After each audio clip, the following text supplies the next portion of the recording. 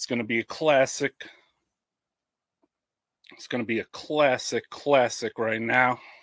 It's one of the most classic death metal, grindcore, thrash metal, noise, the innovator of the most brutal bass sounds,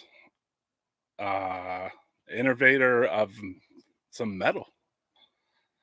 Dude is like ridiculous. I started seeing him around shows when I first started going to shows, basically, like in 1987, 88, 89. And it was weird because I had collected his records, and I really was a fan of many of his bands at that point. So to see this dude just like at the same shows as me was like, whoa, cool, man. He's like, I bet you he's a cool dude, you know? All right. So this is going to be the fucking Dan Lilker interview. This is was taken last year, but it's pretty comprehensive. So I'm going to cue it up. What's up, Death Metal Podcast watchers? Coming unorthodox tonight. We got the Dan Lilker interview. It's going to be a little choppy in the beginning, and then enjoy. It's going to be a classic.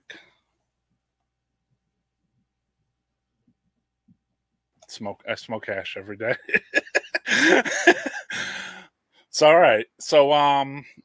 So basically this is Death Metal Podcast. So yeah, I am going to ask some death metal questions to you, or we'll talk some death metal stuff.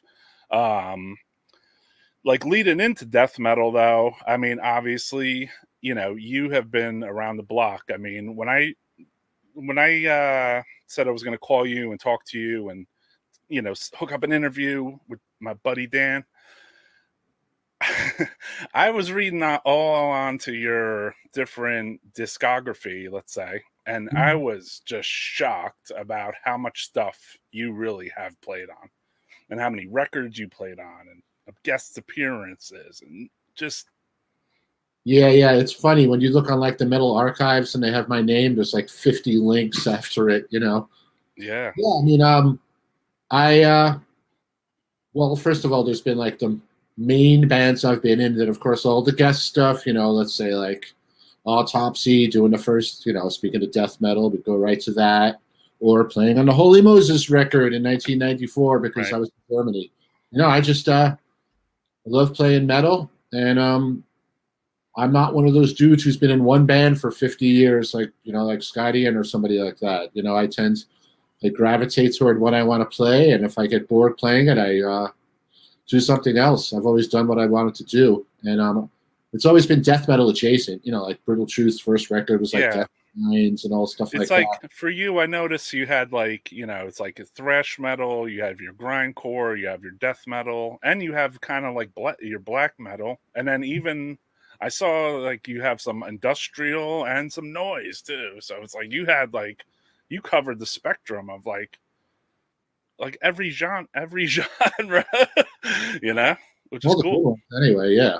I never played like modern power metal or anything like that.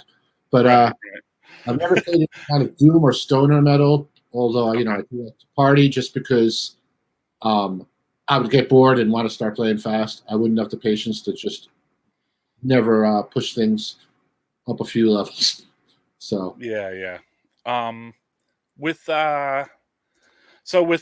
back in the day when you first started getting into death metal, or not even death metal, say metal, were you into collecting like demos and like the earliest? Because like say with your career, let's say starting with Anthrax, it's so early. Your band is like before death metal. You know what I mean? I mean, so yeah. I mean, what year did that Mantis demo come out? Like 84, 83, 84.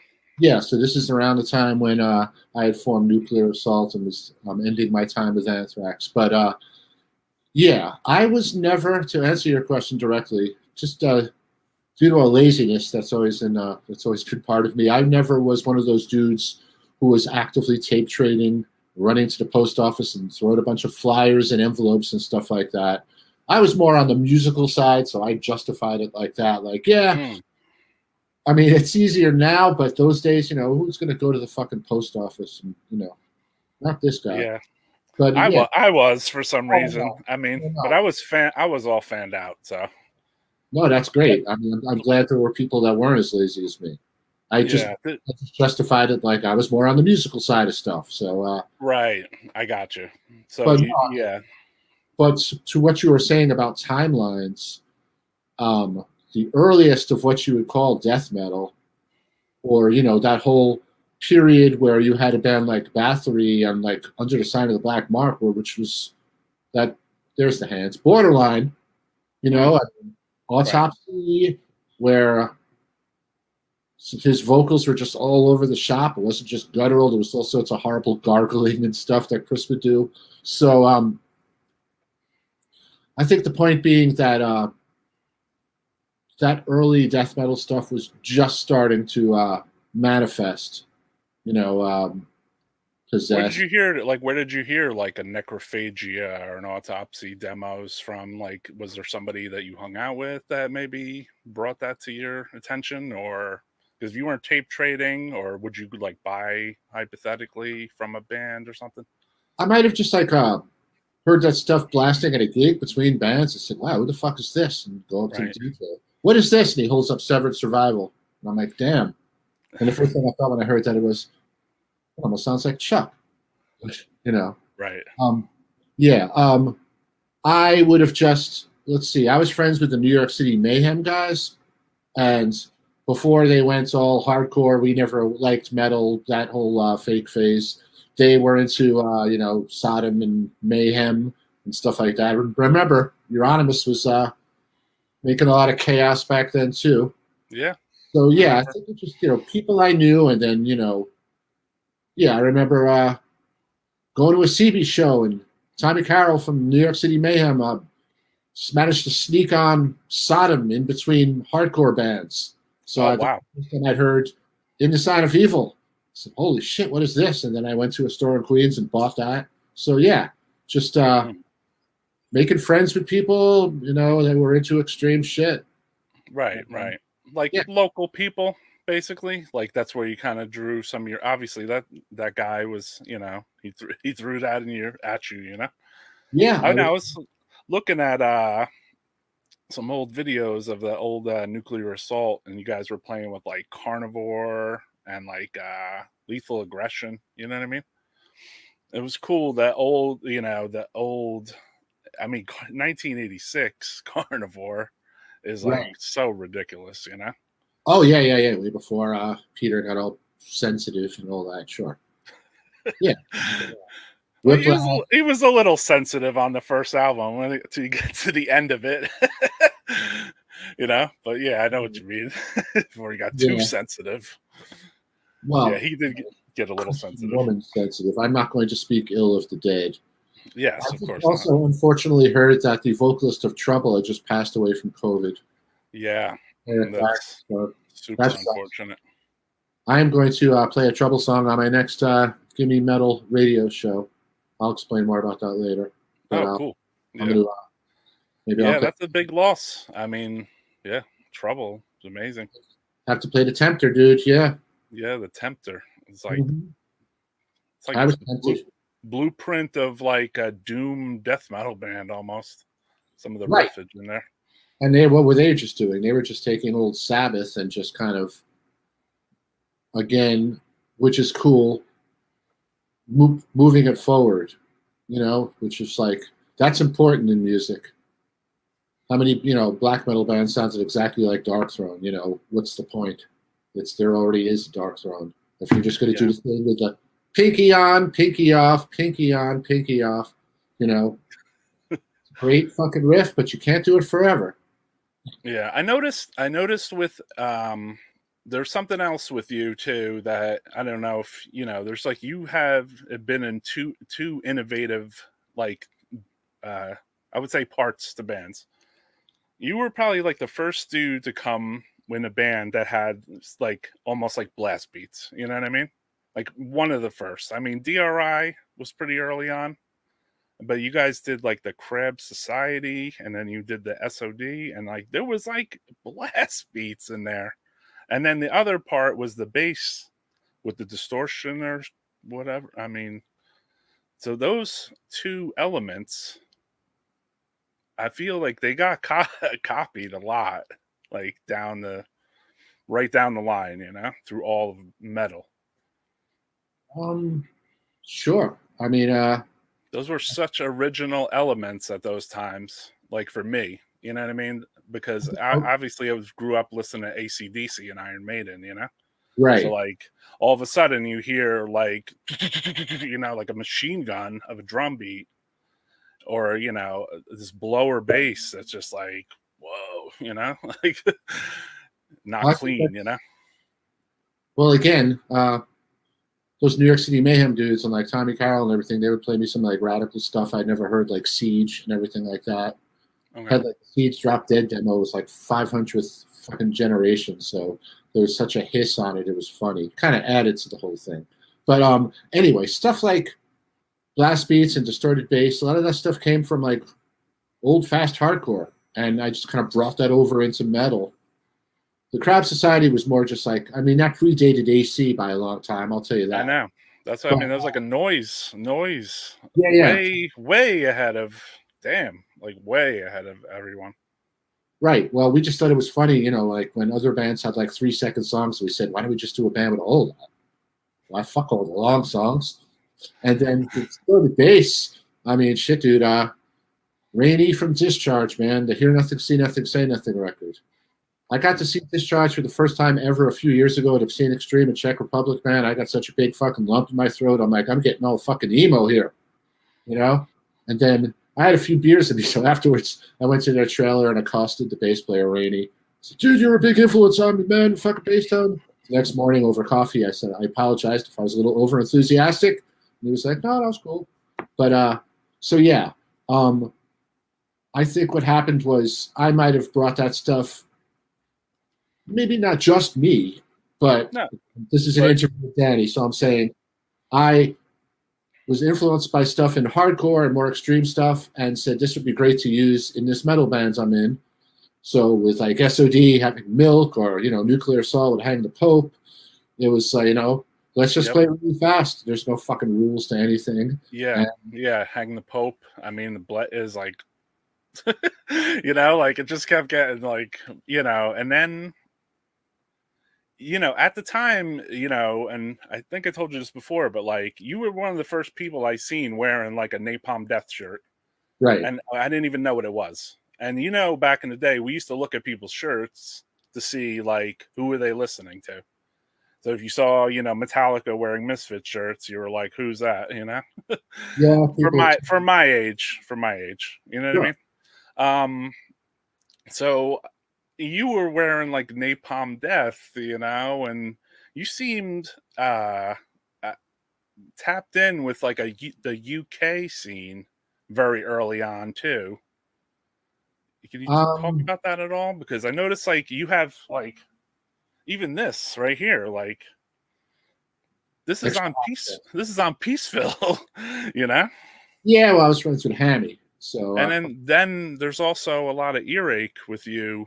You know what I mean? I see you had a big connection with a lot of the earliest earache bands, you know? Well, yeah, I think that was, well, for one thing, when Nuclear Assault would tour over in the UK in the late 80s, I had already been friends with these guys just through good old snail mail back in the day. You know, I'd been exposed to Napalm Death.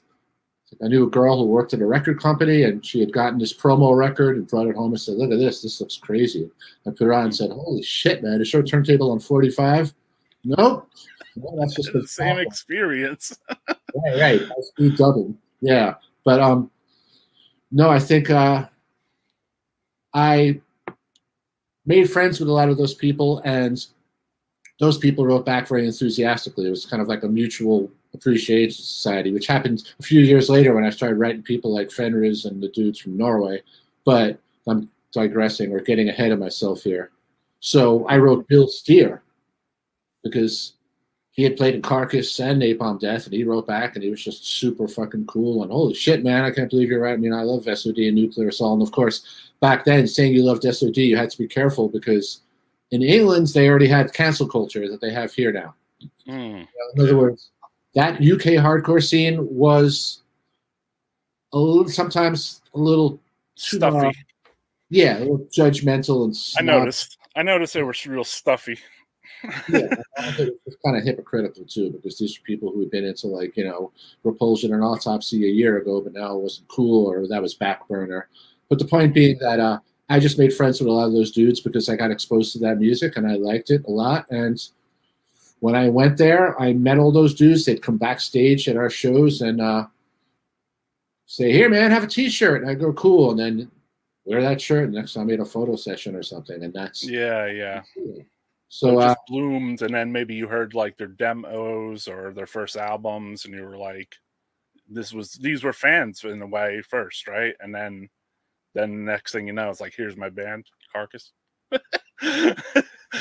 Yeah, pretty much, because a lot of those people in that UK grind scene, they came from the metal scene. Look at Shane Embry, perfect example. Right. You know, dude's always been a metalhead. He doesn't like all that. I shouldn't talk about that. He doesn't like that kind of judgmental, snobby shit that went on with a lot of that stuff. You know, he's just like, fuck it. Just fucking play some music, you know? Yeah. So, he seems like a no-nonsense, fuck it, let's play some music guy anyway, so. Yes. You know what I mean? But he seems like that type, which is cool. I like people like that, too. Yeah, that's how I've always been. So, and that's how that whole thing... That's why. And then you ended up on Earache too. You know, I noticed. I'm gonna just say this first before that. I noticed you were on what seemed like every underground death metal or thrash metal label. It felt like, because I have a little list here, and it was like Peaceville, Earache, Nuclear Blast, Relativity, Relapse, Megaforce. You were with the Johnny Z crew, Combat. Under One Flag Records. I mean, we were seeing that on our Metallica records. Right. And you were getting distribution with that, you know? Yeah, because I was Under One Flag was a division of Music for Nations, which was the label that like Nuclear Assault would be licensed to in the UK. Oh, I missed one. I missed one. But I noticed you were on so many different record labels, which is kind of, you know, it's not completely rare, but it's just like you covered the spectrum of like all the metal labels, you know? Well, that probably has something to do with me having played in various different bands, and then even being in one band, switching labels once or twice. So yeah, I did end up. I mean, yeah, the music industry is the music industry, Roy. You know, I'm not. It's a good thing I've been on 8 different labels or not, but the point being that. Yeah, I just I got around. Yeah, I was actually thinking that it was a good thing, because I was like, well, there's probably, you know, 8 different royalty checks coming every 3 months from all 8, you know, the 65 labels. But yeah. I don't know, you know. I'm not on that part of the, you know what I mean? I'm just a fan, you know. I don't know too much about the business of metal, you know what I mean? That's probably a good thing. Yeah, it's a different perspective. So it's a little bit different perspective than somebody that's been in a band. You know what I mean? It's a unique, you know, I don't know, whatever. But all right, let me see what else I got. I had a really bugged out thing. There was just so much. So what about the SOD, like the equipment and stuff, like the pedals and like what you were using distortion on the bass, right? Yes, when we did the Speaking This or Die album, that you know, at this legendary bass tone, and that is I was using a lot of distortion on that, but it was not just the pedal. I was using Scott's pedal, his TC electronic distortion pedal, but I was also playing very, excuse me, very loud through an amp. See, it's not just the tone; it's also you got to be pushing air. I mean, they have these speaker simulators now with with software that are actually pretty convincing. But yeah, with SOD, same thing with Nuclear Assault, where we were taking stuff from the hardcore scene and we wanted to have distorted bass. It sounded rad. And yeah. There wasn't one specific like pedal, like Metal Zone or whatever it was at that time? At the time, the one I had used, like I said, I borrowed Scott's TC Electronics pedal, which was a Danish company. Okay. Years later, Tech 21, a company whose pedal I use to this day, Tech 21 put out something called a Sans Amp. There's a Sans Amp bass pedal and a guitar pedal. I use the guitar pedal, even on the bass player. A lot of the bass players use the bass player pedal, and you get that kind of growl-ish type thing, like Craig from Sick of It All would get you, but you didn't get grinds and feedback like I wanted. So, but getting back to SOD, yeah, just use Scott's pedal, and that's why the guitar and bass sound so, you know, tight. Real crunchy, man. I mean, super crunchy, dude.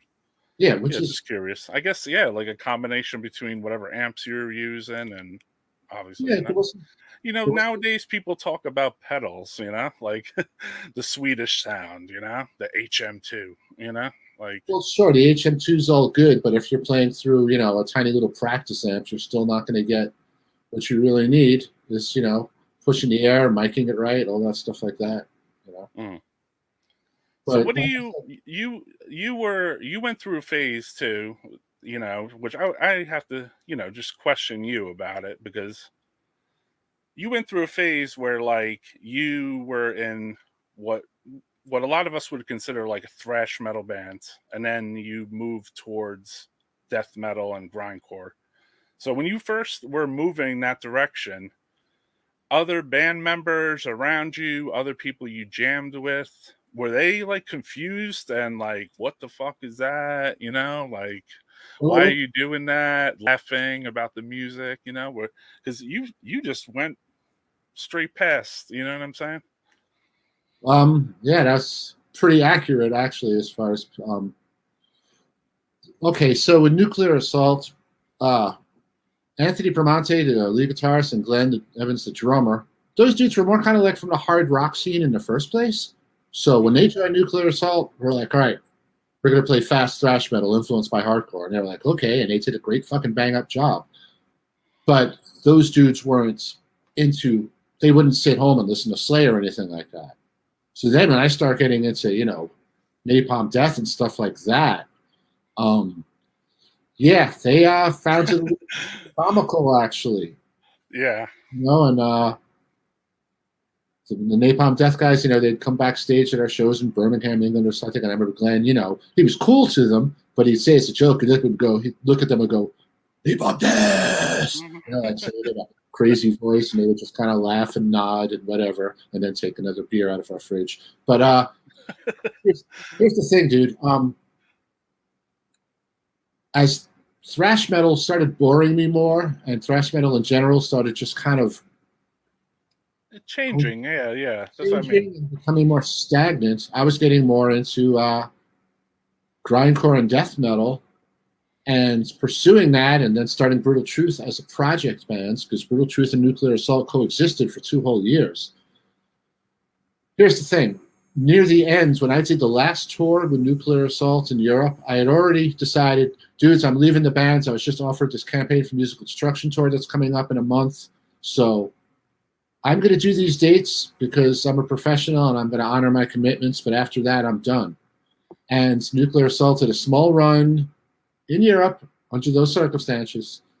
I mean, it wasn't awkward because they appreciated the fact that I was done with it, but I was still doing these shows and not canceling shit.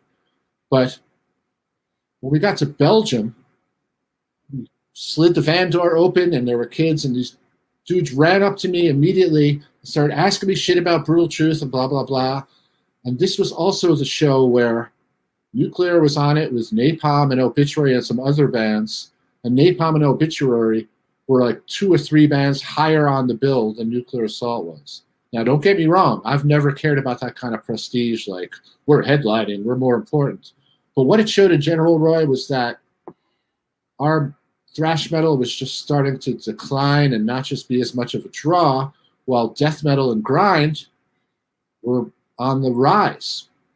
Right. And I said to those guys, like, do you see where we are in this build, dude? You know, you guys were always mocking these bands. You go, well, guess what? You know, they're drawing more than we are. Do you see what I'm talking about now?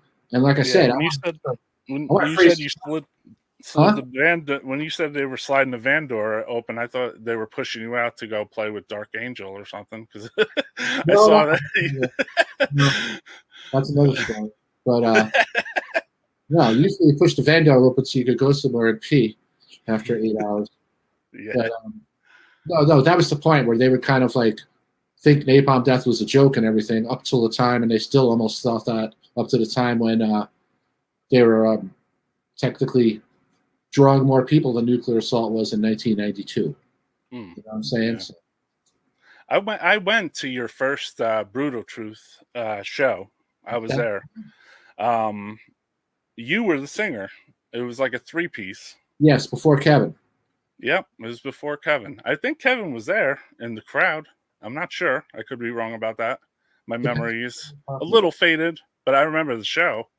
And I remember you singing too, you know? It seems like over time you sang, you played drums on the friggin' one thing I saw. You know, like you're a multi-instrumentalist. I'm mostly a bass player, of course, but you know, backup vocals are more something that people like John Connolly or Kevin Sharp will say, like, you know, I need you to do this here, and I'll roll my eyes and go, okay. I did Brutal Truth vocals for the most part, although Scott, our drummer, did a couple of songs back in the day, because we just started as a 3-piece, but then the more we rehearsed, the faster we got, and it just became too much of an endurance test. I couldn't breathe right. You know, by then I had a nice grunt, I had a nice guttural thing going back. But it just got It was interesting at the time, you know? I was like, oh shit, it's like Dan's doing a death metal band now, you know? But it's like, then Scott was like, you know? I was like, damn, that guy's fucking fast. I know. For some of the Nuclear Assault fans, some of them were a little thrown, sure, because they'd be like, the people who Nuclear Assault was like the heaviest thing they liked, and they probably were more fans of like Overkill and Megadeth. You know, Slayer and Nuclear Assault being the extreme edge of what these dudes were into. So when they heard Brutal Truth, they were like, what the fuck is this dude doing? Yeah, I mean, shit. And Brutal Truth really seemed to prosper, like, over the years. I know you did something with Exit 13, but I'm assuming that was mostly like a project type thing? Or were you like a member? Or? Right for years, but we became bros with them, and then they had some lineup problems. So I ended up helping them out, recording, you know, the Ethos music record and the jazz one, and playing a few shows, although those were kind of drunken massacres with lots of feedback and fucking vomit and everything. But sometimes you have to have that. Oh, yeah. I mean, that's part of metal, isn't it? Feedback and vomit? Yeah. On the stage, you know, both. Right. Both, yeah. Feedback during vomit. Flying drums, you know? Yeah. Stuff like that. I apologize. There's a car alarm in the background there. It sounds like the beginning of that Voivod song. Down, you know what I mean. So, yeah, the thing I was shown, I think you saw a pop in the background. There was like a flyer with Nuclear Assault and like Voivod, you know, or something. And I think Executioner was on there, which I believe was the AC Seth's early first band or whatever. Yeah, that probably was in the New England area then, sure. Yeah, old stuff. So for a long time, you just treated Brutal Truth as like your main thing, right? In a weird way at that time period. It was weird because I watched you also start to go deeper into like black metal, because you were like jamming with like Hemlock, and you were like, it seemed like you had some kind of recording thing going on. Maybe you were recording stuff, because like I have recordings with Cattle Press, and I heard that you recorded them, you know? Well, yeah, let me answer the last part first. With the recording technology they had in the mid-90s, I had the standalone digital recorder board thing from Roland. I had an 8-track version, and then I upgraded and got a 16-track version. So I was doing some like stuff like I did pre-production for Sick of It All, did them a favor, just came to the rehearsal place and mic'd all their shit up. You know, I like excuse me. Oh, there was another one too. I'm sorry, I forgot. Defecation? Did you produce or record Defecation, or is that just a joke? Or what is that? What is that? No, Marcus from Nuclear Blast just put that on the thing. He even put produced by Nuclear Assault drummer Danny Lilker. Like, you're a fucking genius. I hung out for that recording because I had done a Nuclear Assault tour and then just stayed over to party with the Harrises, no relation. And then I'd go back and forth between Birmingham and watch those guys record, and then I'd go up to Leeds and hang out with Hammy, smoke hash, and he'd be like, "This is the new Darkthrone. What the fuck happened to these guys?" And I'd be like, "Holy shit, that's fucking tinny. That doesn't sound like Soulside at all." No, that's right. That happened after that. But the point being, oh God, so what did you start with? I was asking about Defecation, but then I was asking about you were in a scene where like you were recording bands. You were in a band called Hemlock. Hemlock. So while I was doing Brutal Truth, which started in 1990, and the first phase of that ended in '98. During that time, I also played in Hemlock, which went past that actually until like 2001 when we did that show with Profanatica and Black Witchery. But when that second wave of black metal came out, I liked that stuff like Mayhem. Yeah, you seem like you were starting to get into the blacker bands. You know what I mean? Like, it appealed. I liked the fact that there was like a kind of like a haunting melody to it, and it was brutal too. You know, I kind of preferred that to some of the '90s death metal where it got super compressed sounding. You know, I'm not going to insult any bands. I'm just saying stylistically, that stuff was just kind of sounded like real squeezed and compressed. And basically, a lot of those bands were just taking grindcore beats and, you know, playing them over death metal. So that's why there was that confusing thing between death metal and grinds, because then these grindcore bands, they would call themselves grindcore, but they were singing about like murdering prostitutes, which grindcore bands wouldn't do. Right. But anyway, yeah, I got into more of the black metal stuff, and I knew people in New York City who, very few back then, by the way, who wanted to play black metal, and said, sure, let's do it. In New York, there was very few into wanting to play black metal. You know, in the United States in general, there was very few wanting to play black metal. I think. I mean, there were some, but not like Europe. Yeah, that predated all those bedroom bands, and you know, I've had talks with Neil Jameson about this from Krieg. Oh, I'm sorry, Imperial, and he said, "Yeah, man, I fucking remember Hemlock, and yeah, you guys were like definitely Major Mark was one of the first, you know, USBM, bro, you know." And you put out the album with Metallion from Slayer Mag, right? Didn't he put out one of your records or something? On Head Not Found, yeah. And then the last one we came out with was on Full Moon. But yeah. Okay. I was off. Those are both classics. I mean, classic labels. Yeah.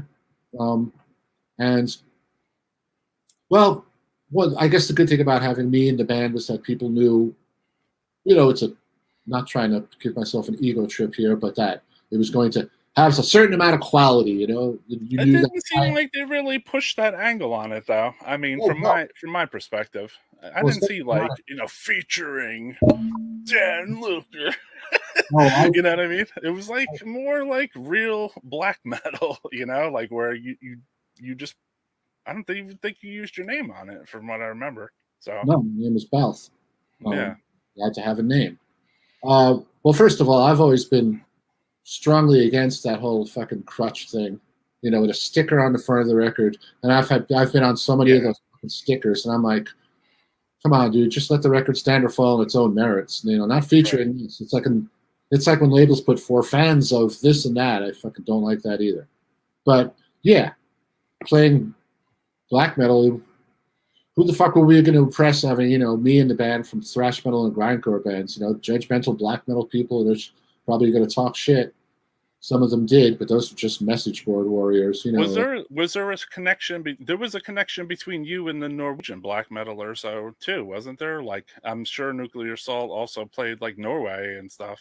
And was there like just like England? Did you have like that connect with like certain like Norwegians that eventually did like bigger black metal bands or whatever they were? Actually, I never played Norway until shit, probably the Inferno Festival. I mean, Nuclear Assault never played Norway back in the day, and then Brutal Truth never played Norway back in the day because of this whole stupid thing where promoters in Sweden, like metal grindcore promoters, were worried that there would be an incident or something. Like the black metal terrorists, like, I don't think playing Norway is a good idea. And then I meet all these guys later, and they were like, "That's the dumbest shit ever. If you'd come out, we all would have come out, and it would have been fucking awesome." And you know, you shouldn't listen to all this bullshit about how. They're worried they're gonna set a bomb off at your show or something. Yeah, the corpse paint's just gonna punch you in the face or something, you know? Right. Yeah. No, reach. I don't know if they'd be able to reach you, you know. Oh, those Norwegians are pretty tall, bro. Oh, that's true. They got long arms like me. Dude, when I was walking around Oslo by myself, people would come up and ask me shit in Norwegian because they thought I was a local, like directions. I'm like, I don't live here. And they're like, oh, sorry. But didn't you go visit Varg Vikernes in jail or some shit? Oh, I never fucking wrote. I never would want to have anything to do with that guy. He's fucking. All right. That's a rumor then. I don't know if he's back in jail, but he's fucking. He took out the main dude who fucking inspired everyone to start doing black metal. Yeah. Were you friends with that dude? You just wrote to him, or he wasn't friendly? He seemed like he was against like Anthrax. I have to say, back, years ago. I think I don't know. I think from people who know him very well, I think a lot of the stuff he did was just kind of trying to make a statement and trying to be a little over dramatic about stuff. I'm sure he might not have liked Anthrax when they were holding up skateboards, but I'm sure he liked Fistful of Metal. Yeah. I was not in touch with that guy personally, or Dade, or any of those other people, but a lot of those other old schoolers, like Fenris and all those people, I'm fucking pretty good friends with. And and they were listening to your records, obviously, Yeah, so I reached out to those people the same way I reached out to people like Bill from Carcass and Napalm Death a few years back. I just simply managed to get. I don't remember how I would have got a post. I think I wrote Samoth when he was in jail. I think he was imprisoned. Maybe that was it. I think I saw a post office box. I wrote Faust. I wrote all the imprisoned Emperor members. There was a bunch of them. And they were all like, "Hey, dude, fuck yeah, man, love your shit," And then in '97, S.O.D. had come back, and we played a festival in Germany with Full Force, and I arranged to have my flight home, go home a week later.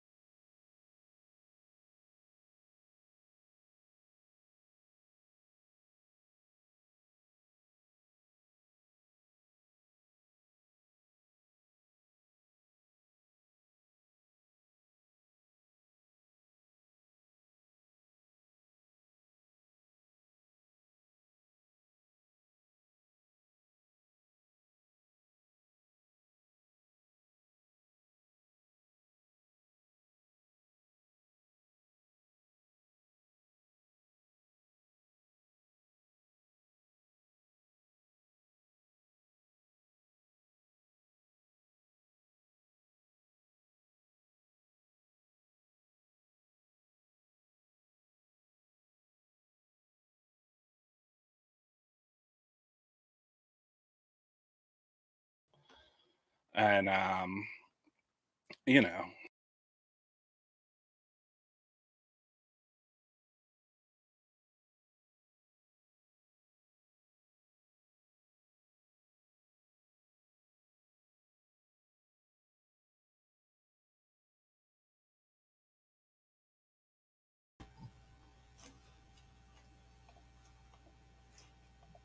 What up? You guys hear me now? I don't know what happened to that interview right there. That fat motherfucker in there.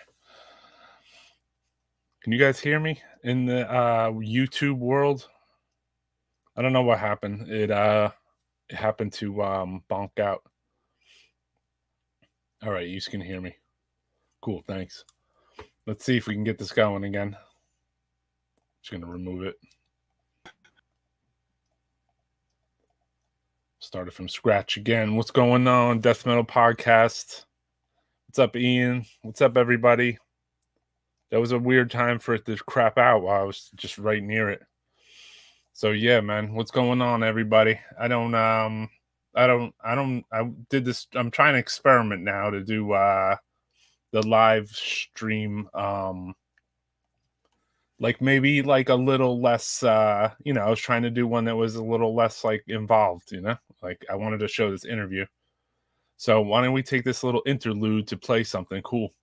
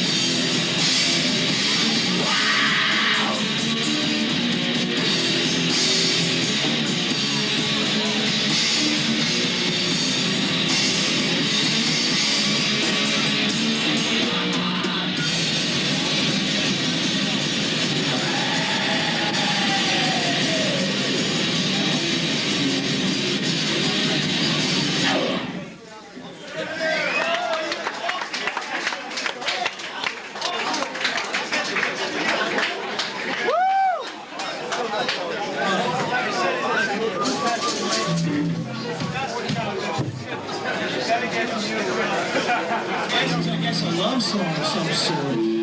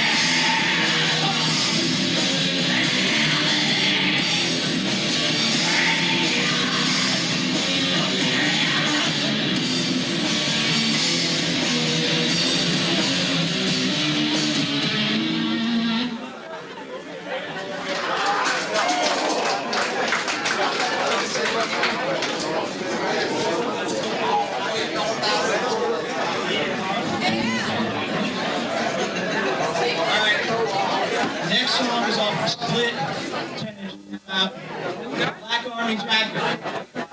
It's a song called We Attack, We Fight, We Win. That's what it's about. Yeah, and also a special dedication of Mr. Anton LaVey, who just died recently. Hemlock sends condolences.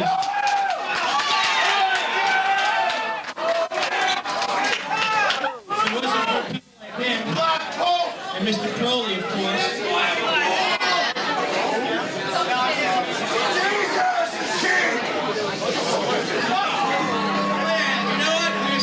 To Usurper again. Chicago, they're fucking right on, man. Not too many bands in the fucking US that have the same attitude we have. This one goes out to everybody at Usurper for just being here. Rock on. And Val Rocco, motherfucker.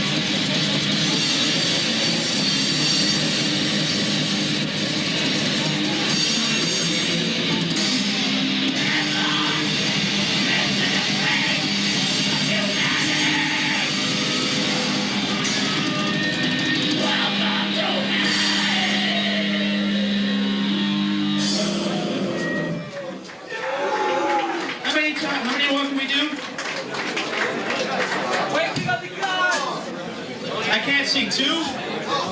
Two more, right?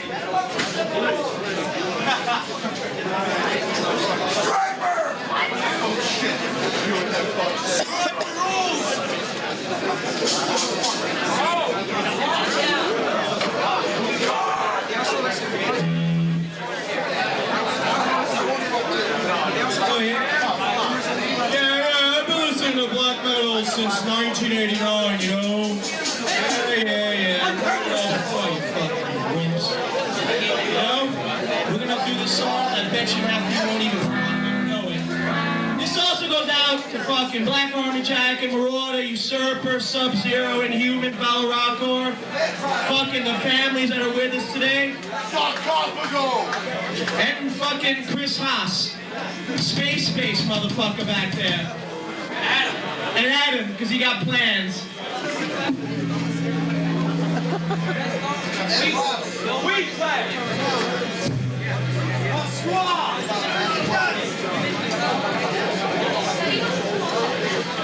And Mr. John Pierce, of course, and Josh.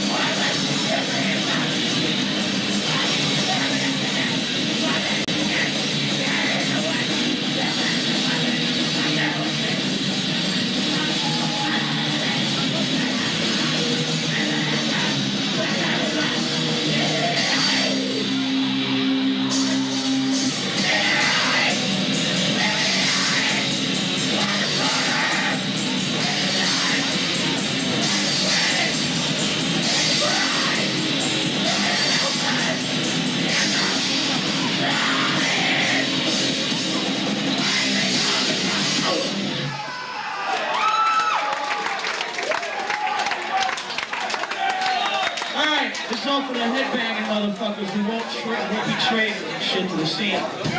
And also, my boy Tyler, looking out, Lou, all the boys, Val Ralco, Odin, fucking everybody.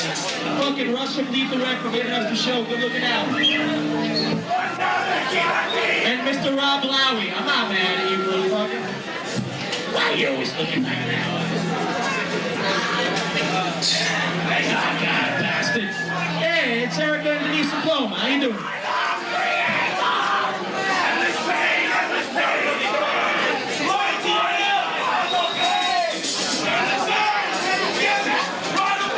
This is a little dedication to Sodom. It's called Way of the Wolf.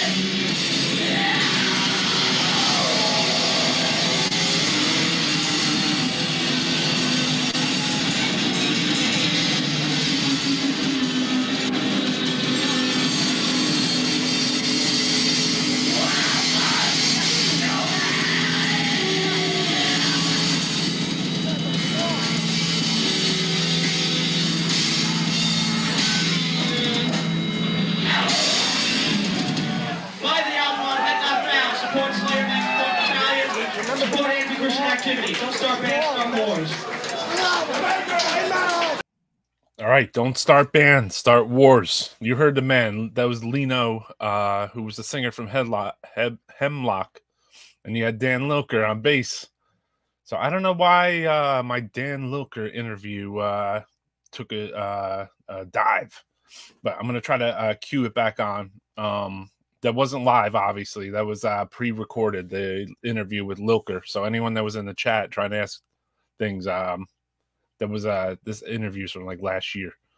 I never showed it fully. There's a lot of tidbits in there. There's a lot of cool little interesting things, man. You know, bass tones and just a lot of cool stuff. So what's up, everybody? On this Saturday night. Yeah, man, no problem, Frank Gamble.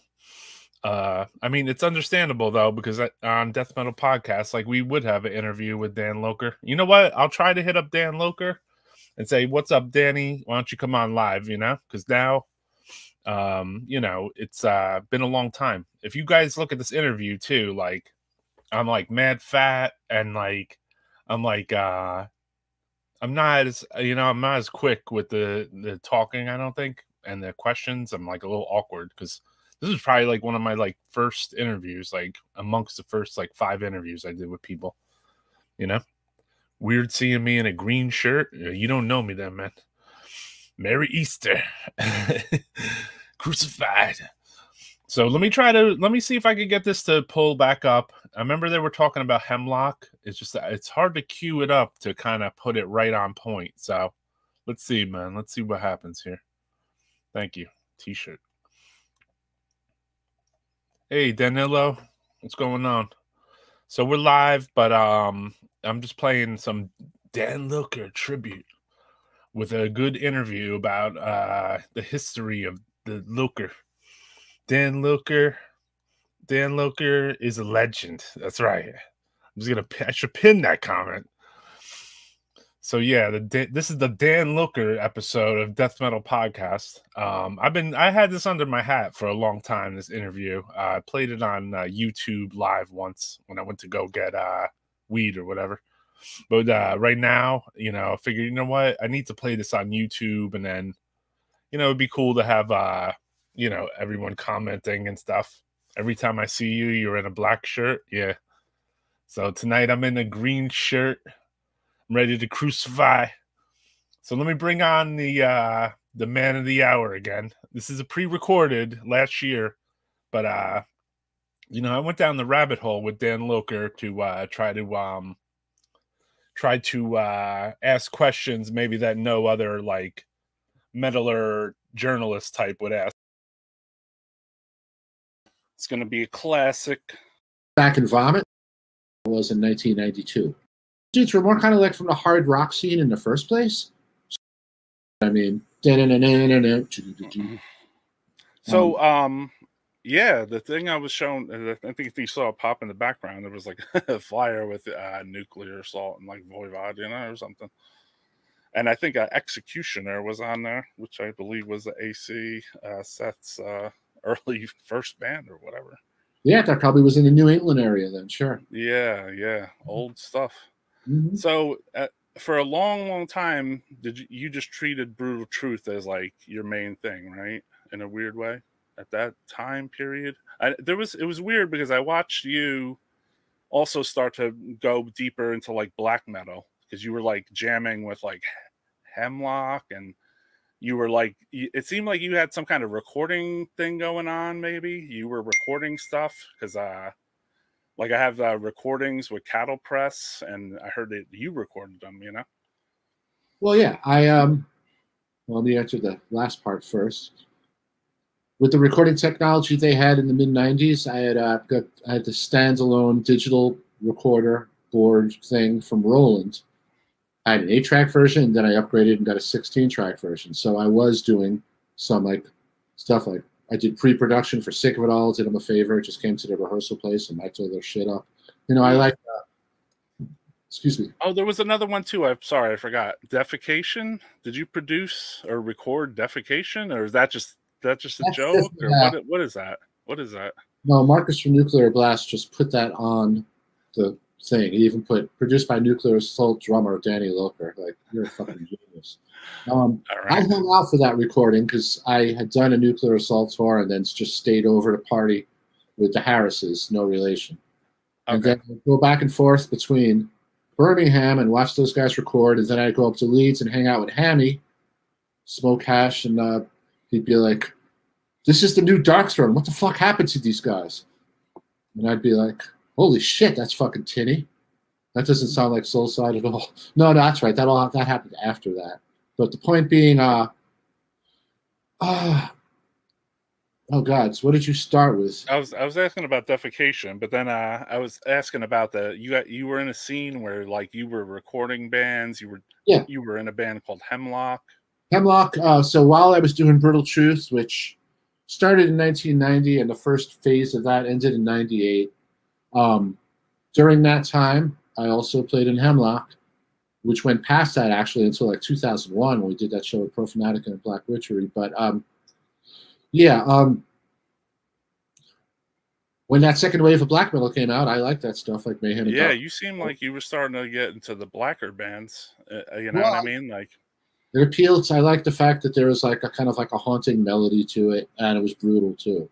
You know, I kind of preferred that to some of the 90s death metal where it got super compressed sounding.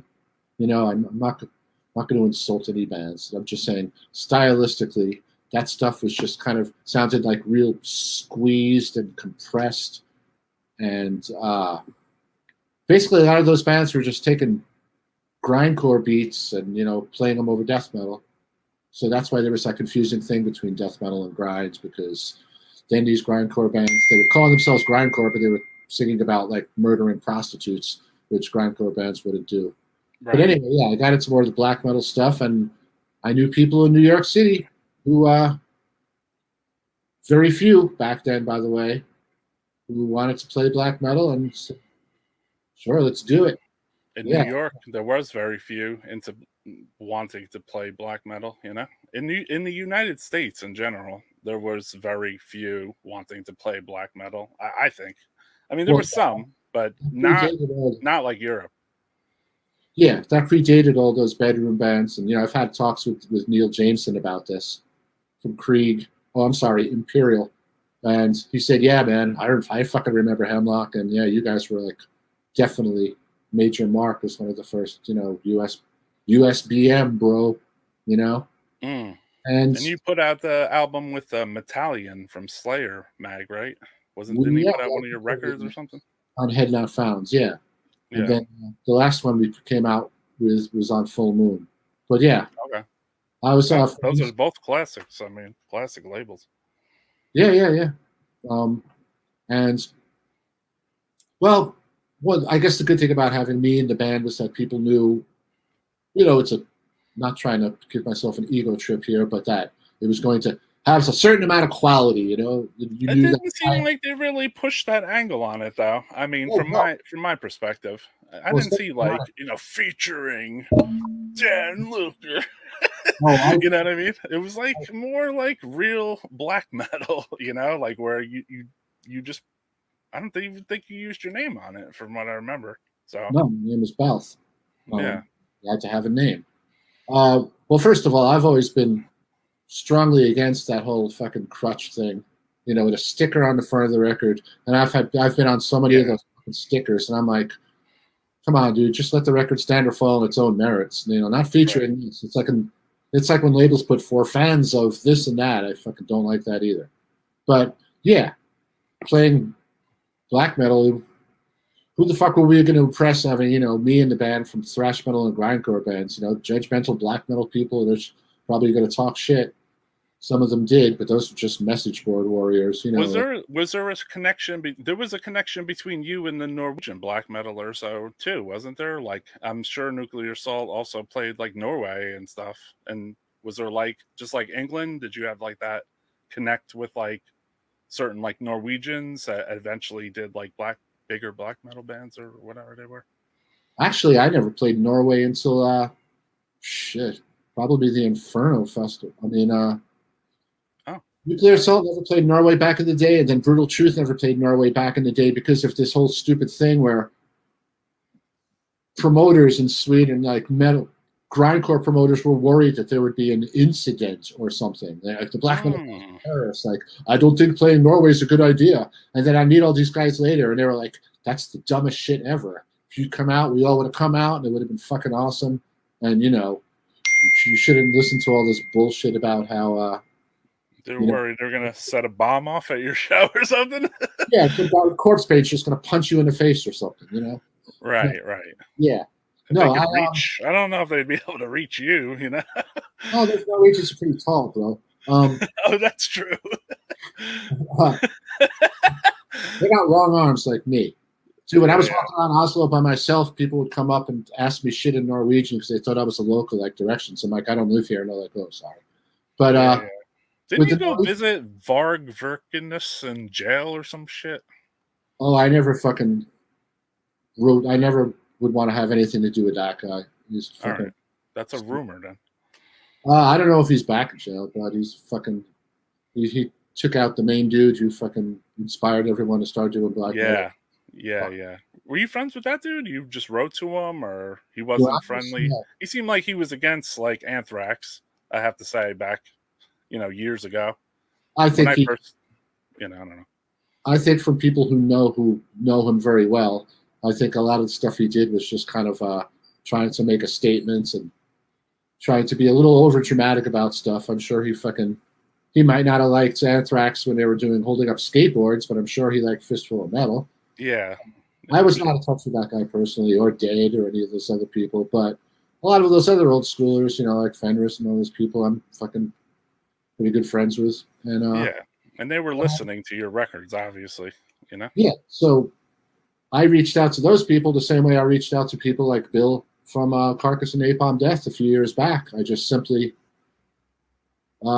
managed to get, I don't remember how I would have got a post. I think I wrote Samoth when he was in jail. I think he was imprisoned. Maybe that was it. You know? I think I saw a post office box. I wrote Faust. I wrote all the imprisoned Emperor members. There was a bunch of them. And they were all like, hey, dude, fuck yeah, man, love your shit. You know, and then in 97, SOD had come back, and we played a festival in Germany with Full Force, and I arranged to have my flight home, go home a week later, and I went up to Oslo and hung out with the Mysticum dudes, and then I met all those people, fucking, you know, Mayhem, Satyricon, blah, blah, blah. All the Elm Street bar scene or whatever? Yeah, Elm Street was this one bar. You know, fucking met Not the Frost from Carpathian Forest, who fucking smoked a hash joint with me, and that was great. And then he asked me if I wanted any amphetamines. I said, Nitok, which is no thank you. Gotcha. Yeah, I mean, we sometimes encounter people that are into different hobbies than we have, you know? Yeah. So I also have encountered tons of people into all kinds of, you know, asking me for, you know, things I don't, you know, wouldn't even touch in my life, you know, like coming up to me at a show and be like, hey, you know where we can get some heroin? I'm like,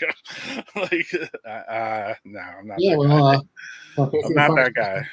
They do have a song called He's Turning Blue. So it's just like, I'm not that guy. I don't know.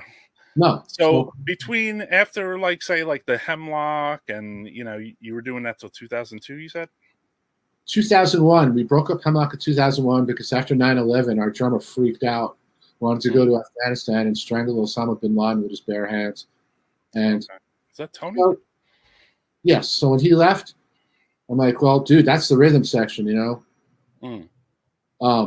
Bass player. Like Ravenous was kind of right after that. Was that kind of something going on in the background? You guys were kind of talking, or Ravenous was around the same time, actually. We did a few shows, and we did Assemble the Blasphemy record. That was 2000, because that's around the time I met.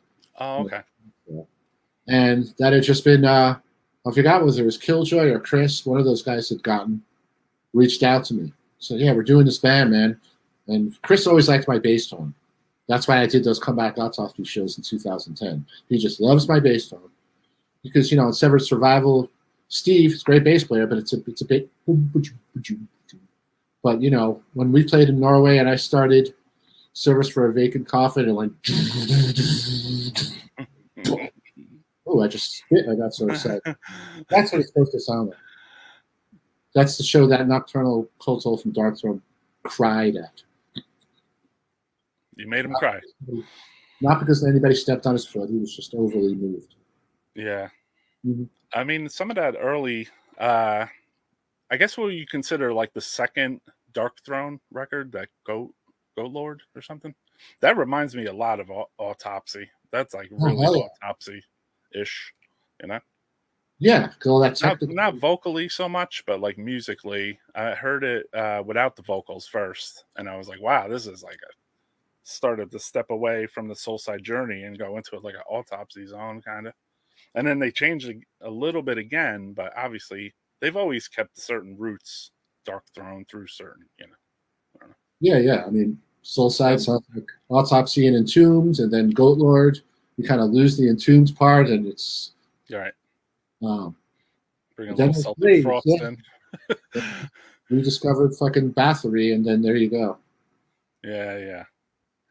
So, yeah, with Killjoy, and I saw also you were wearing a Necrophagia shirt back in like '86 or whatever it looked like. So, I mean, obviously you were friends with Killjoy through the mail, same deal. Yeah, Nuclear Assault would play like Pittsburgh or Cleveland. I think Cleveland. He was closer to Cleveland. And, yeah, he would come out, and I think I'd already known who he was because, God, do you remember Intense Mutilation? Yeah. They were in touch with him, and, oh, God, I'm trying to think what fucking funny band I was in that was just making noise, but whatever. We were on the same tape with Intense Mutilation, might have been the Craft Society, as Necrophagia, and they had the song Green Shit. So when Nuclear Assault played in Cleveland, I think he just came out, hey, dude, fucking good, you know, and then again, hey, man, here's a shirt. Cool, thanks. You know, especially when you're on the road, fresh laundry. Right. Clean shirt after a show. And put on a shirt, and all of a sudden someone's like, yeah, man, I saw you wearing that shirt. It's like I randomly wore that Broken Bone shirt in the back of that SOD record, and people told me that's how I got into those guys. I'm like, okay, cool. I'm glad to be a fucking billboard. I mean, it's like people look at other band member shirts all the time, man. I know. You didn't, did you? Yeah, I would do that, sure. I wonder what those guys were like, sure. Yeah, you were just curious to see what they sounded like, you know? Yeah, but for us, it was more back in the day where we were just looking at records. You're thumbing through metal records at the Music Box in Queens in 1983, and you see In the Sign of Evil, and you go, holy shit. That's good. But then click on the back, and Tom's got the short hair and the fucking corpse paint, and you're like, what is that dude about? Yeah, I'd be like putting it back. Back then, I probably would have been putting it back. But now, I mean, yeah, it's one of the best there is. I mean, Right, you saw that. You saw Sentence of Death, and you're like, Jesus Christ, how many fucking spikes can these guys fit? I know. Yeah. More than Curry King. Yeah. Okay. Those nails. I got one of those here, but don't play any. Whenever any like fan ever get like stuck on it during the show, you're just like, oh shit, sorry, that's in your head. It's been a couple of drunken accidents, but you got to watch out, man. Those nails are sharp. Yeah. Can't have fucking fight. So Brutal Truth though was going during obviously like the Ravenous and all that. Was that concurrent? That was going on concurrently? Because Brutal Truth first was around from 90 to 98 and did not reform again until 2006. The Ravenous only materialized in 2000. So the Ravenous was around when Hemlock was starting to wind up. And then in 2002, Nuclear Assault started doing shit again. So it's like the never-ending circular train track, and then another band comes around, and because then by 2006 we were doing Brutal Truth again, and this is mostly because you can ask Chris Reifert about this. When your band breaks up, all of a sudden everyone's like, "Oh, you guys were awesome," but nobody gives a shit when you were around. He told me that in an interview like 15 or 20 years ago. I have it on cassette, and he told me everyone, when he did Autopsy, everyone talked about Death, and then when he did Abscess, everyone talked about Autopsy. Yeah. So yeah, apparently that's a thing, you know. All right, Death Metal Podcast coming with pre-recorded old school interview with Dan Lilker. Since we were on the topic of Ravenous, let's play some Ravenous, man. Check it out.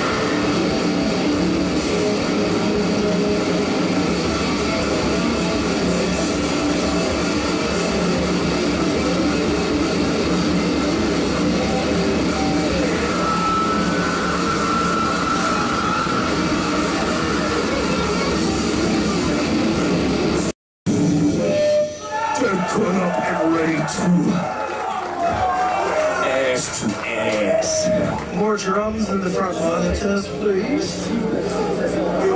Ass to ass.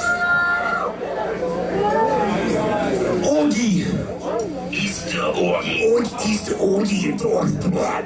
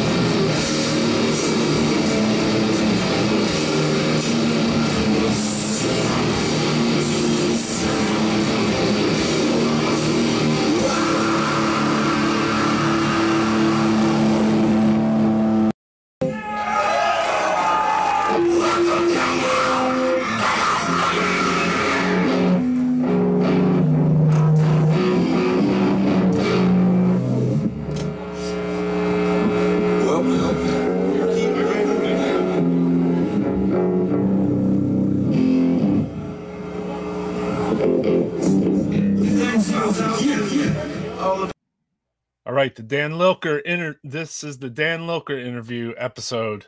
So back to the interview.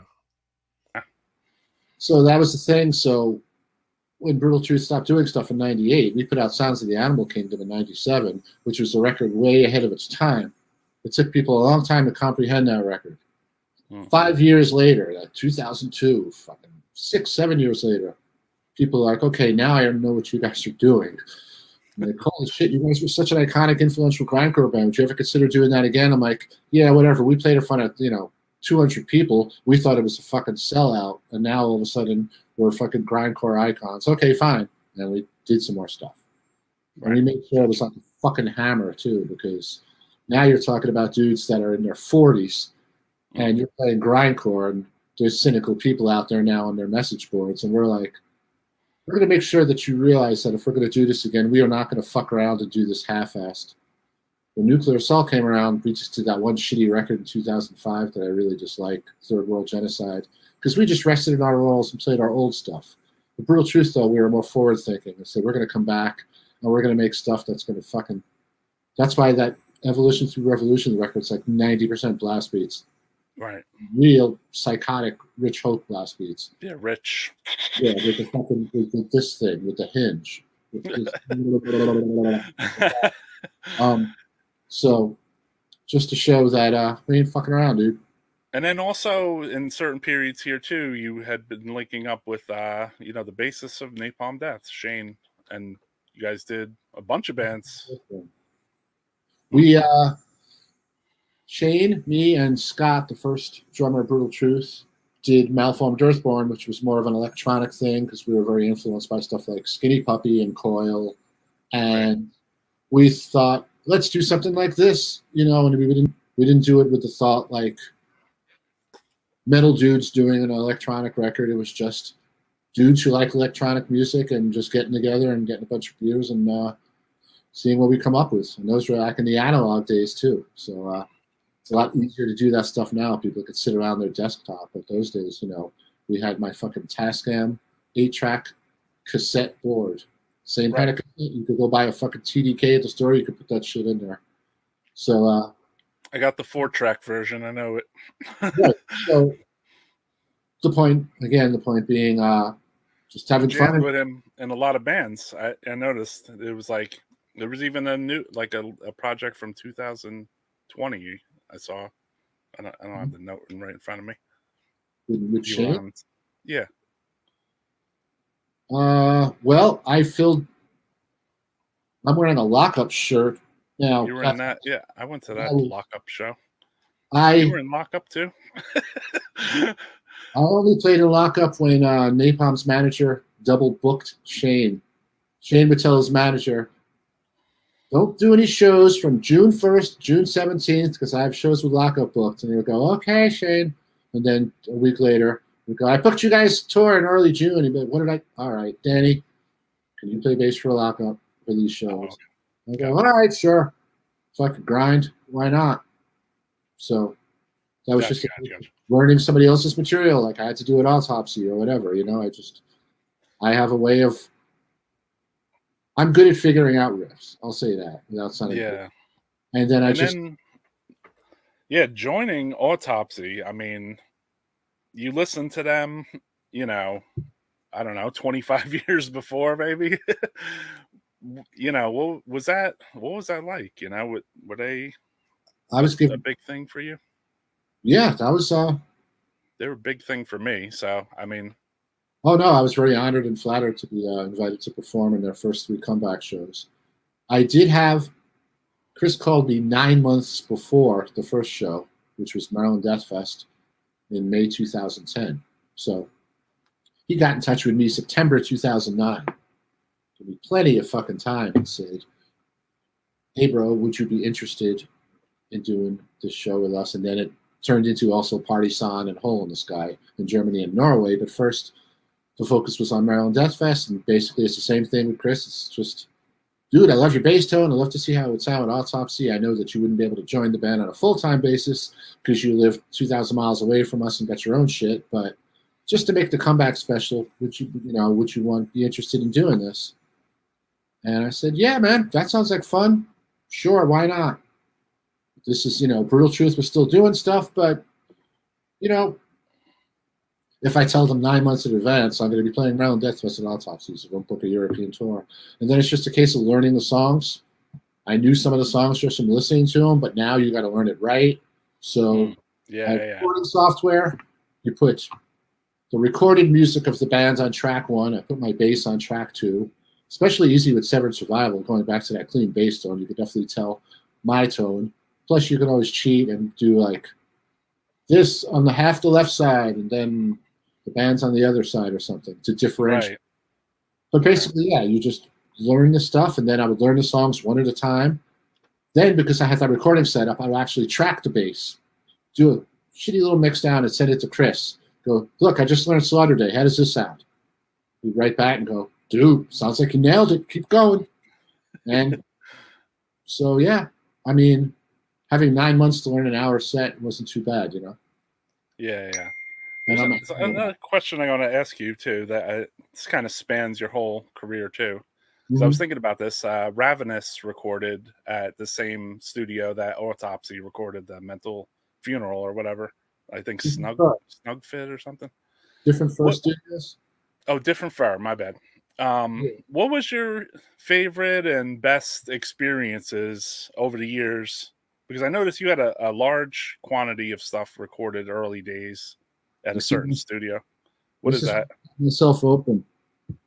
Those are my scars from doing the Assembled in Blasphemy record. You can't see them now, but that was my favorite experience, watching the guy freak out. Don't bleed on my floor. During your recording?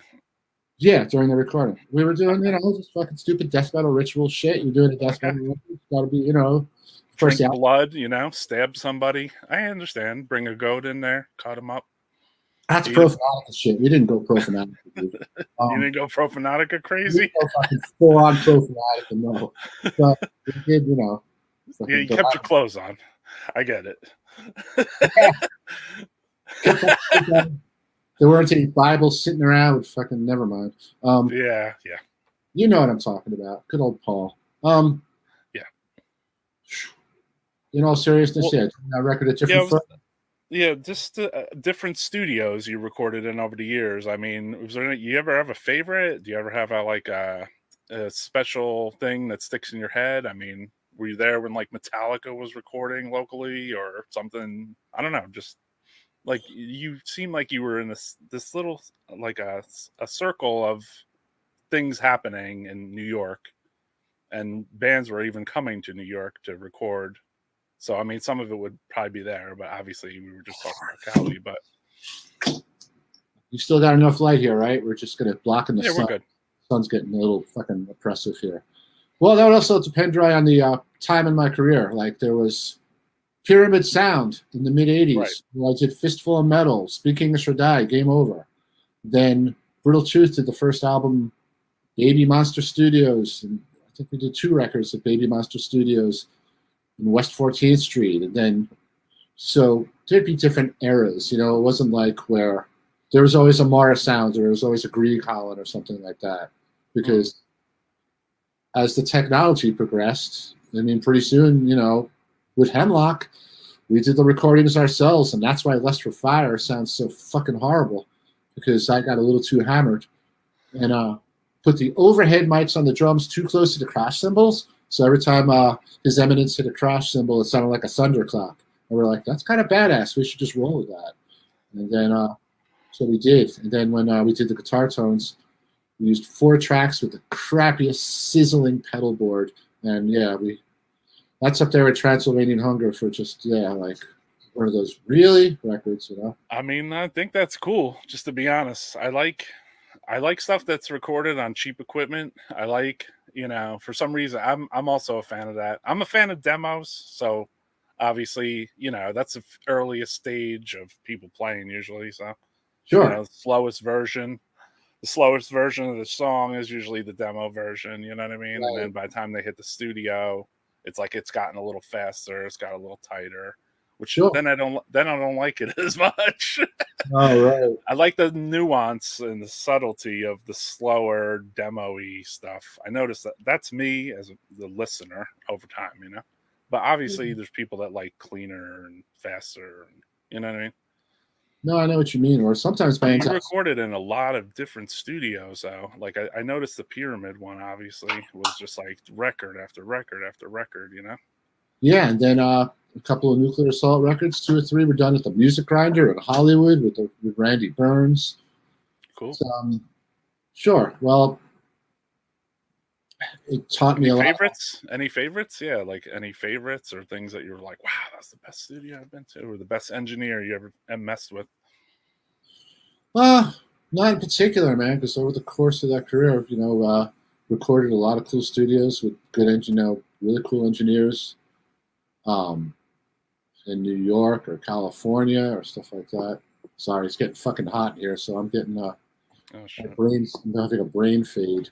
You're gonna take your shirt off like it's a show here? I'll go like this so you won't see it if I do take it off. Now I'm just a disembodied head. So, it was great recording at Pyramid back in the day because I was young and it was very educational experience. Yeah. Then, let's say Nuclear Assault, Sounds of the Animal Kingdom. I think we recorded at the Magic Shop in downtown New York.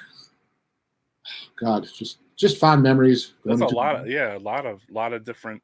I find that talking to people that play in bands too, they remember things that don't necessarily have to do with like their live gig or whatever, because they go and they do their live gig, but they remember other subtleties about, recording, or it could just be like that you went for food after a freaking show and some reason you remember that more than you remember a show, you know?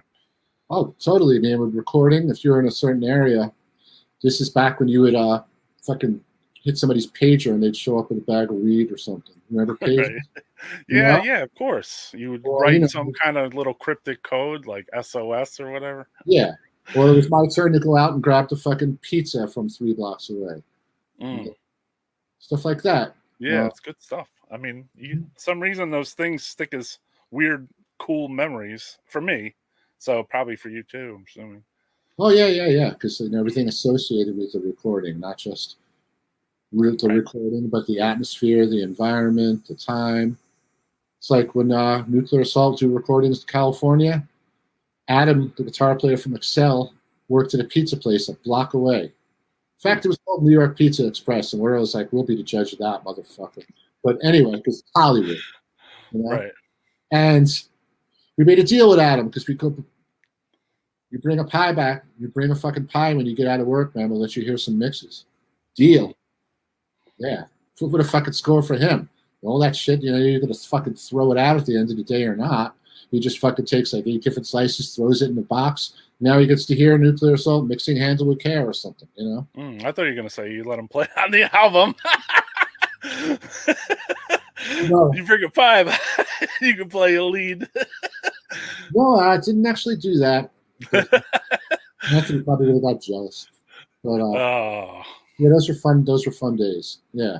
Yeah, it's cool stuff, man, Yeah, memories. Copping weed. What about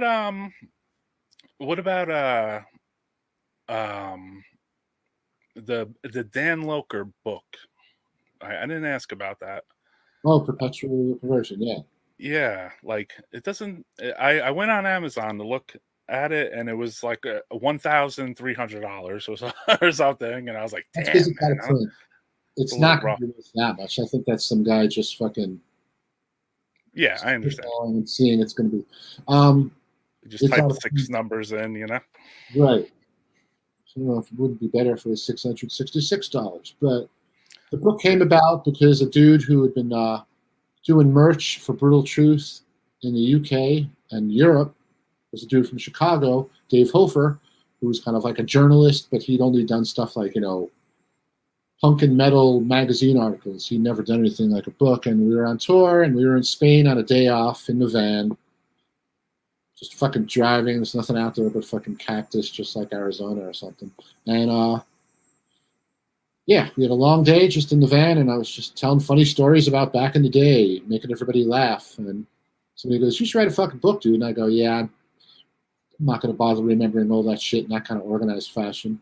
And Dave just sat up and said, "I'll do it," and organized this thing where he flew out here to Rochester, New York, a few times every couple of months, and just fucking dug into my brain. We'd go out. There's a gazebo out here.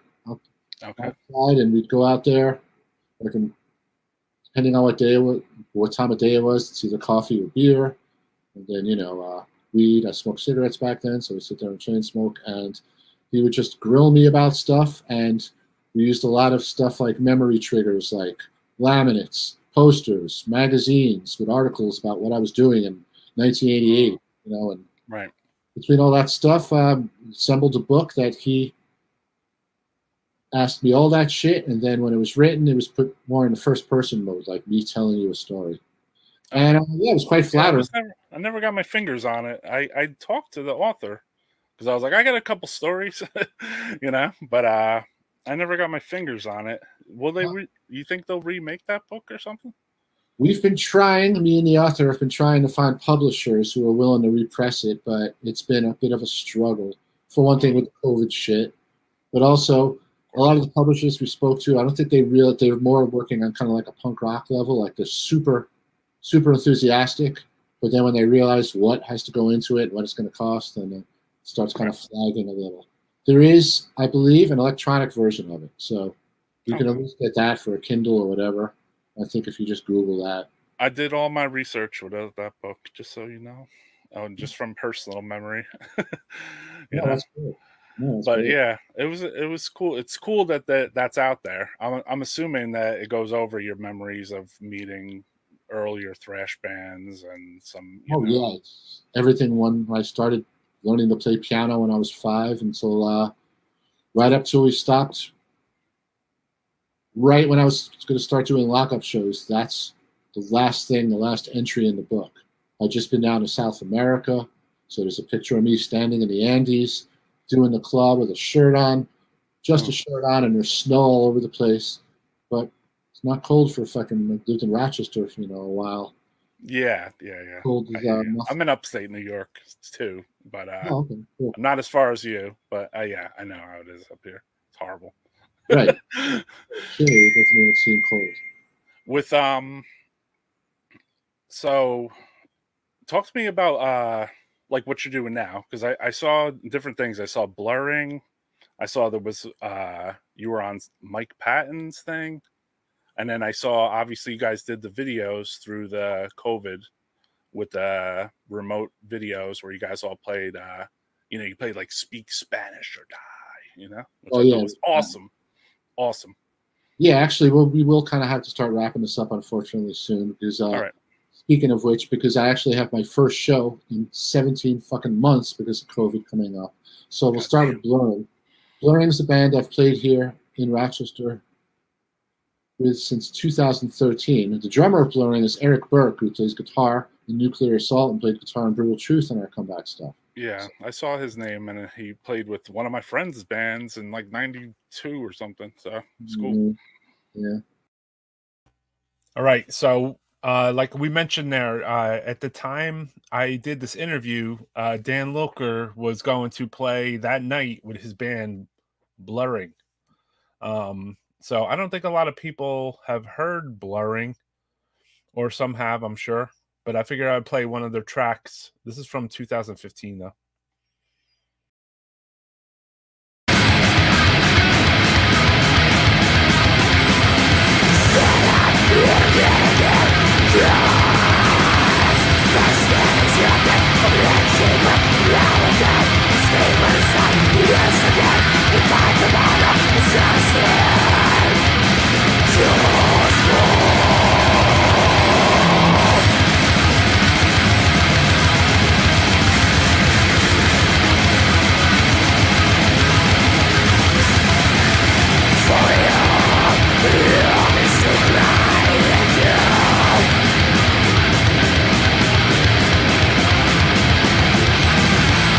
There's no God of the virus in the body. You trust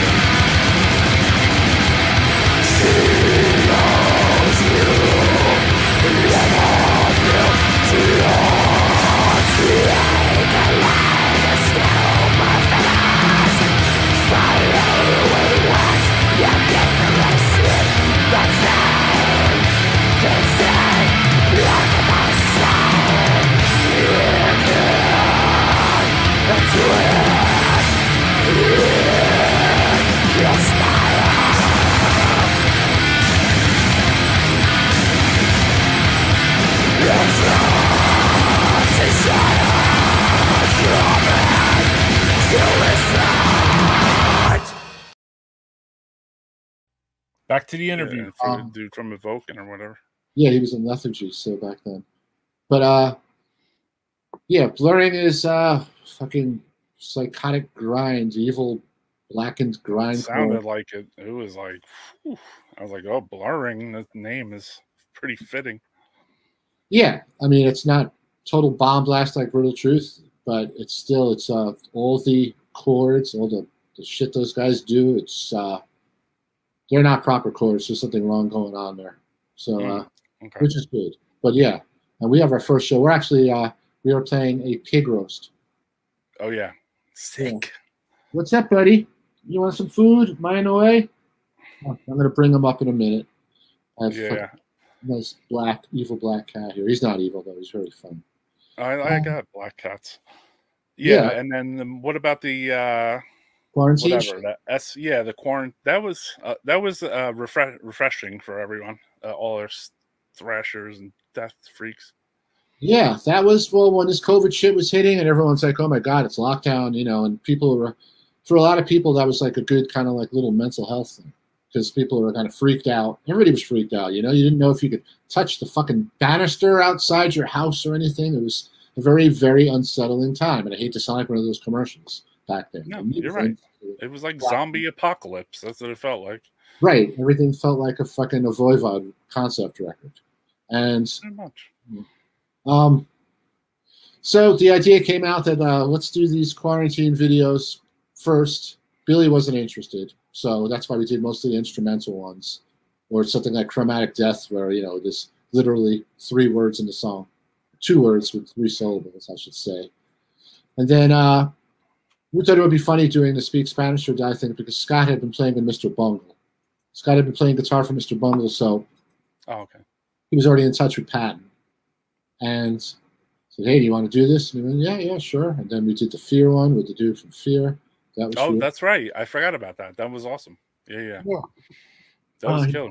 He's digging his claws and he won't come up. It was like there would be like a drop like every it was like, yeah, all right, another hell yeah.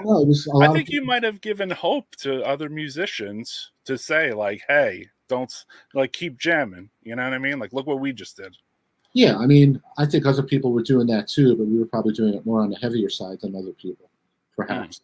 But you want to come up and show it? Here he is. Oh, what's his name? That's Hank. It's for Hank Sherman. Okay. Hank's big. Yeah, Hank's big. He's a big boy. Hank's going down.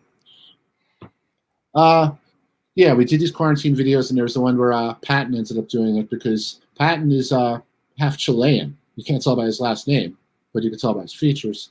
So he did Spanish or Die because those guys had been doing that live anyway with Bungle. So so that was the connection, and that's why it was easy. And then I had to, we did the first quarantine video. I am evolved in my production techniques to make the bass sound better. First, it was just coming out of an amp right on video, and then I'm like, nah, I'm going to do a proper audio bass track. And then I just lip synced the bass. I just pretended I was playing along afterwards because I wasn't getting a good tone unless I was like really recording it. So that's what that was. And that was just, a fun thing. And a lot of people, if you look in the comments and all that shit, or people I've spoken to said, yeah, dude, that fucking really helped me out when I was freaked out, man. That made me help me out. Yeah, just super nostalgic and, oh, look at this. And, it just put a smile on people's faces at a time when they really needed that. When people were freaked out and they were just fucking blacking out on whiskey to get away from some fucking nightmare scenario. Yeah, it's weird. All right, so we'll wind this down. Could you just throw me like a plug for the Death Metal Podcast? Yeah, it's called Death Metal Podcast, and just just say whatever, and check it out on YouTube or whatever you want to say. All right. Hold on, I'm going to put you on full screen now. Okay. Okay. Hold on a second. I'm going to remove myself for a second. There I am. You ready? I can't hear you no more. Roy? I'm here. It's my volume goes off when I go off screen. Oh, okay. So as soon as it goes full screen, I'm just going to do the thing. Okay, I'm sorry. Okay. Hey, this is Danny Lilker from every fucking band you ever heard of. That was good. And you are watching the Death Metal Podcast. You are watching the Death Metal Podcast. Fuck yeah. All right, there you have it. Fucking Danny Lilker episode in the baggage. So I appreciate the Death Metal Podcast watchers. I've seen a lot of people tuned in tonight, which is cool. Pretty spur in the moment to do a Dan Lilker episode. I've had this in the chamber for a while. Because I didn't really show it. A lot of relevant stuff in there between SOD, the nuclear assault days, studios, autopsy. Super brutal, man. Cool guy. Always one of the best cool death metalers there is. So I figured, why not do it? Like he's a legend. I mean, Dan Lilker is a legend, man. Dan's everyone's cool uncle. Exactly. So, I feel that for myself, I think I said it in the beginning, I went to shows when I was young and I had already maybe bought a Nuclear Assault record or something. And then I see this guy at the same shows as me, and I was like, God damn, that's so dope. This guy's real, So over time, it's it's cool to see what you think is a rock star, let's call it, for you. And then you go to a show and they're hanging out too, you're just like, damn, man, this guy's hanging tough, Please play some Tim Morris. Yeah, I got a long Tim Morris, so Critical Mass. Yeah, he's one of the coolest guys. So anyway, this is the Dan Lilker I don't even remember the name of our show. Death Metal Podcast. This was the Dan Lilker edition. So we're going to be out of here. I appreciate anyone that tuned in. I just wanted to run, the trifecta Saturday night death metal show. So we broke it up by doing the Dan Lilker one.